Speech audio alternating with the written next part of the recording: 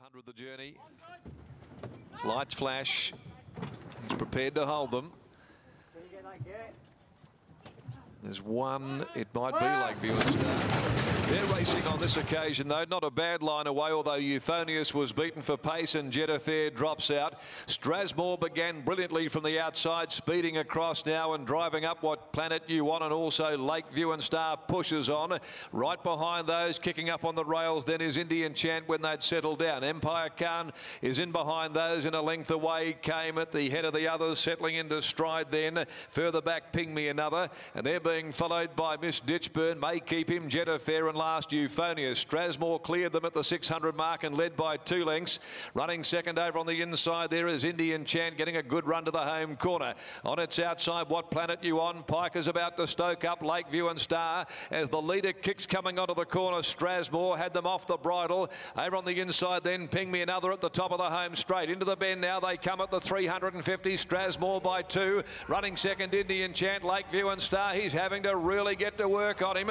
In behind those, battling away, Ping Me Another with 150 left to go though. Indian Chant went up on the outside of Strasmore, and now Lakeview and Star charging, and so is Rebel Knight with a great run. Oh, Rebel Knight gunned them down. It went 2 to their 1, Rebel Knight. And Rebel Knight, I thought, got to Lakeview and Star right on the line from either Indian Chant or Strasmore, which has run a very cheeky race. In behind them, Ping Me Another, Euphonious from the tail end of the field, then Jedaffair, followed further back by May Keep Him, Miss Ditchburn, and then a long way back to the stablemates Empire Khan, and What Planet You On pulled up a long last.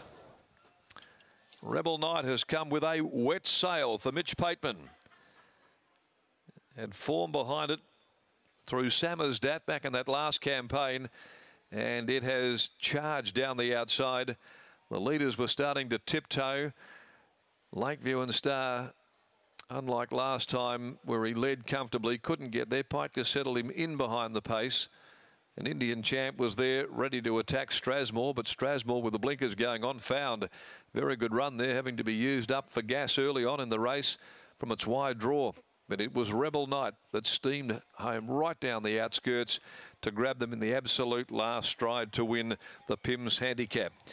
By Universal Ruler from Rebel Sister for Impressive Racing and Partners, trained by Darren McAuliffe, winning rider Mitchell Pateman.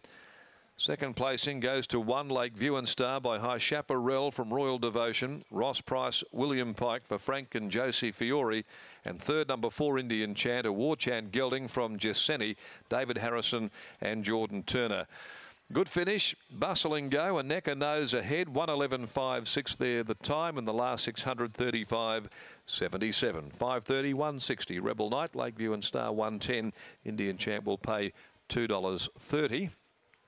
On the WOP, Rebel Knight ran 6s, 150. Lakeview and Star and Indian Chant $11 after blowing in the market. Race 5 to start the quadrilla. The Devil's Lair handicap over 2,200 metres at 4:40, and in the next 10 comes out Absolute Magic.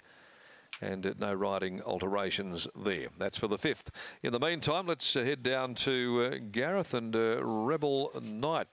Blazing a trail down the middle to score here first up, and certainly came back after that encouraging run on rain-affected ground back in July. That was, of course, at the hands of the subsequent Magic Millions Trophy winner on the weekend in Sammersdat. Yeah, that's a good form line, and this horse had a little bit of a break, and as Macca pointed out, has had form behind Sammersdat. 6 starts before today for 2 placings, but looks like it's come back a better horse, Darren. Yeah, just needed a little bit of throat surgery, and yeah, his trial put the writing on the wall. It was a very, very good trial.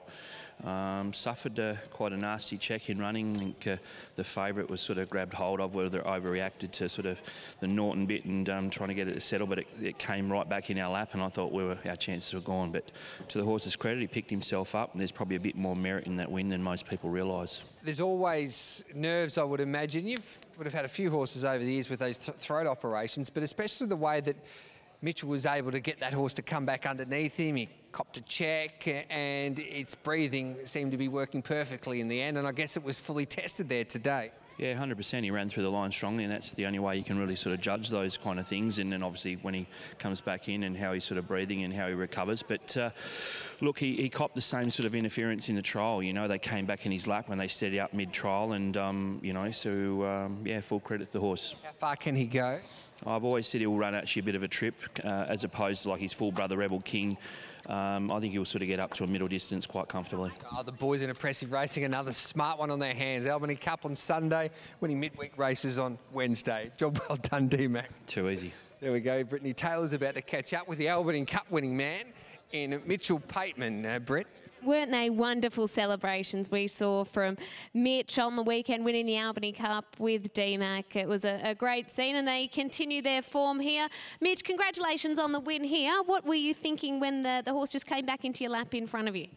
I was blaming myself. It was probably more my fault than anyone's, but yeah, once I sort of got back and followed Pikey, he got into a better rhythm, and yeah, I probably should have just been on Pikey's back from the get-go, but we got the result in the end.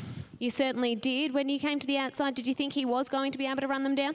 Yeah, he finished off really well in his trial the other day, and we've probably learned out of that you can ride him that little bit quieter and him finish off, and he seems to be breathing a lot better now, and like his runs last prep weren't that bad, in a lot better company than this, so we expected him to run well.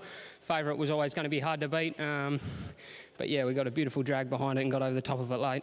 D-Mac was just mentioned that the horse has had that throat up. How did he pull up in the wind? Yeah, good. Yeah, he's a lot better now. He sort of makes a few different noises, but all in all, he's a lot better. And obviously, the way he's performing, it's worked. Well, hopefully, he can go on with it now. Congratulations. Cheers. Thank you.